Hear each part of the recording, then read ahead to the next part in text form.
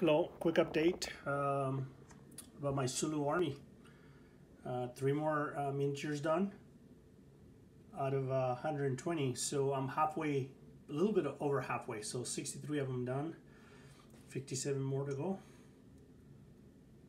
Anyway, this is a Merry regiment. Shields are white. Some of the plumage is either white or dark, and some is red. Now that's something that I'm not 100% sure, because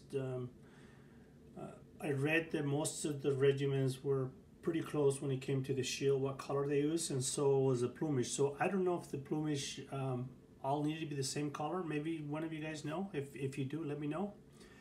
I don't think it'll matter in a game, but I'm doing a variation of the different colors,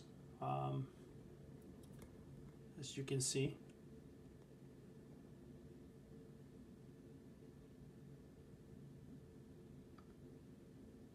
All right. What I'm using for color is M Series, Master Series paint. Works really good. The triad, the dark skin and the highlight. And then for the weapons and the shields, I'm using different sort of brown.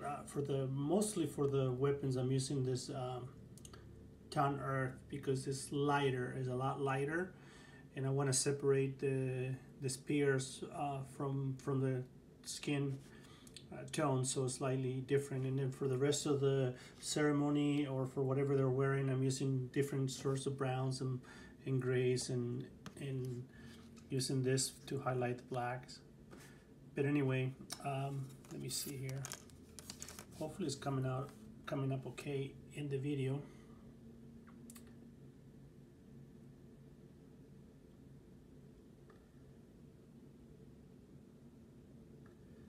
Now, as for the shields, I haven't decided 100% if I'm going to use the solid white for the Merry regiment, or if I'm going to use put some spots on it. I think I'll test it, and depends on how it looks.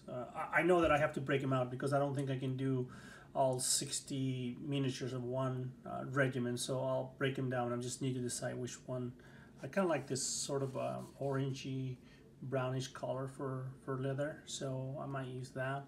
Here's the ones for the Merry ones, but once I get that going, I'll show you. Now, another question that I have for you guys is this is for the Sword and the Flame, which I haven't played in. I don't remember much of it, to be honest with you.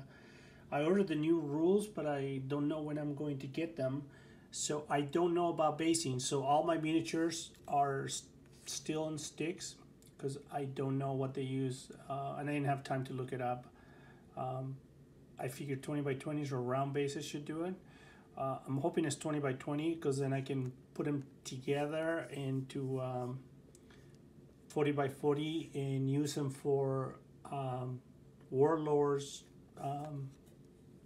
game rule system too, right? But anyway, that's to be determined. Once I get them painted, I can start basing them and deciding what I'm going to do with them. Anyway, quick update. Hope you guys like it.